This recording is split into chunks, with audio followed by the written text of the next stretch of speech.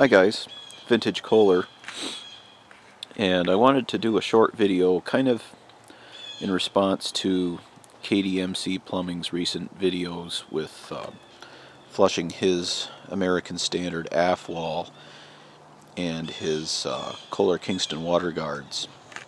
And I figured since I have a siphon, this would be a real good way to demonstrate part of what he was trying to demonstrate. Toilets like this siphon, or the old standard Madeiras, or the Kohler Rockwells and Downings and Penrons, you can see they have no siphon jet that's visible. But what they usually have are, I'm going to try and zoom in here. See those two holes right there? Those are siphon jets. Those are concealed siphon jets that are,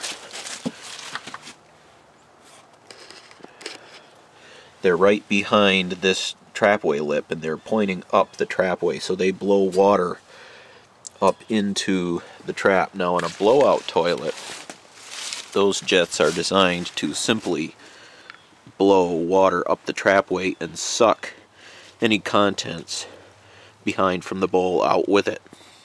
But on a siphon jet toilet, those jets are designed to simply fill up the trap to start the siphoning action.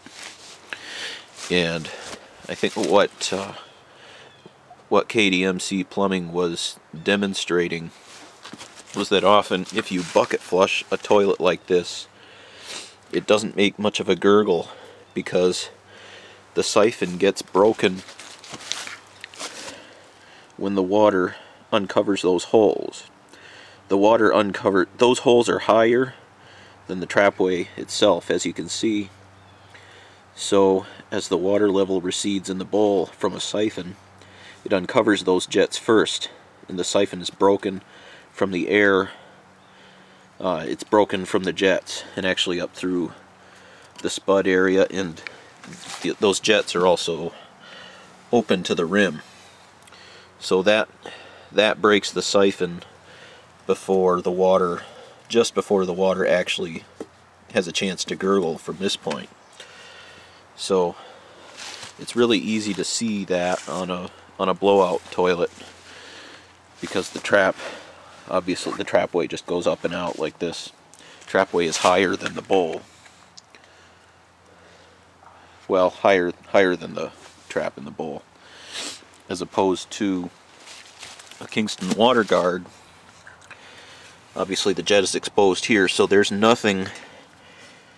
other jet further up in this trapway to interfere with a siphoning action, to interfere with the gurgle when the siphon does break and the toilet gurgles. This siphon jet on the 70s and 80s and 90s Kingston Water-Guards happens to be fed from a passage that leads from the front of the rim and goes down here, feeds the jet.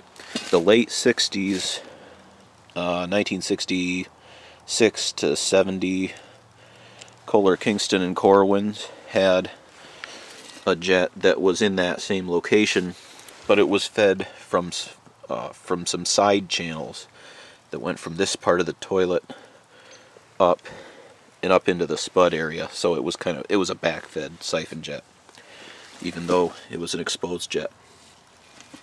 So hopefully that makes sense.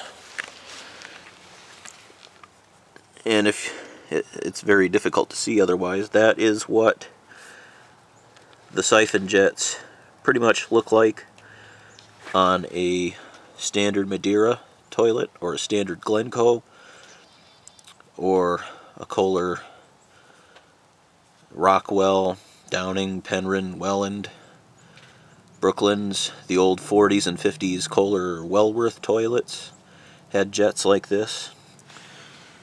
The old 40s, 50s, early 60s Kingstons, Kohler Kenwyns, my Kenwyn has these jets, and obviously the Sifton and Stratton toilets. So Hope you enjoyed. Thanks for watching.